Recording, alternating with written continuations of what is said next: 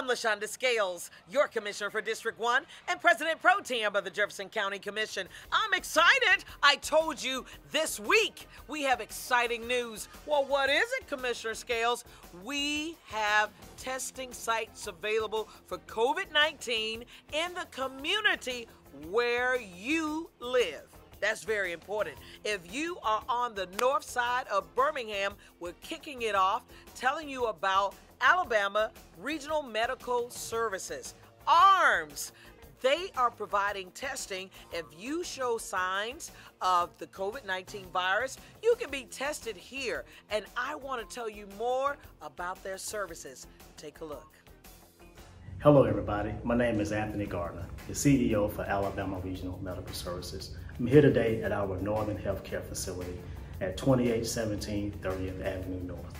ARMS will be hosting its first COVID-19 drive-up testing site at this facility within the next couple of weeks. So call to get more information and make an appointment at 407-5600.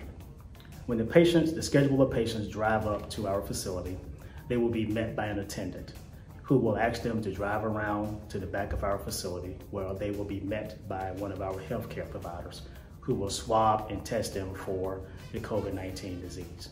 As we all know, this illness is impacting our community at an alarming rate.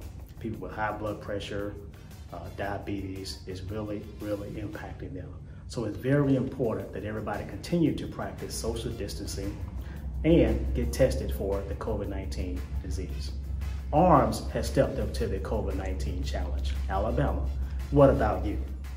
Now listen, if you don't live in the city limits of Birmingham, and particularly North Birmingham, tomorrow we'll be featuring another site. But in the meantime, we want you to look at that screen, and I want you to see, well, maybe there's a site near me. And so we're posting it right now for you. So listen, if you have insurance, take all of your paperwork and information with you so that you can be able to have that service provided. If you don't, you may be on Medicaid. Take that information with you as well. What if I don't have that either, Commissioner? What am I to do? Then there's a small little fee. That's why we want you to call ahead of you going so that you can be provided the service. Now, I'm going to tell you something. They've heard from your commissioner, and they know, please don't turn anyone away. If they come, let's work with them. And I keep telling you, that's why I say you and I working together, we will be the change that we both want to see.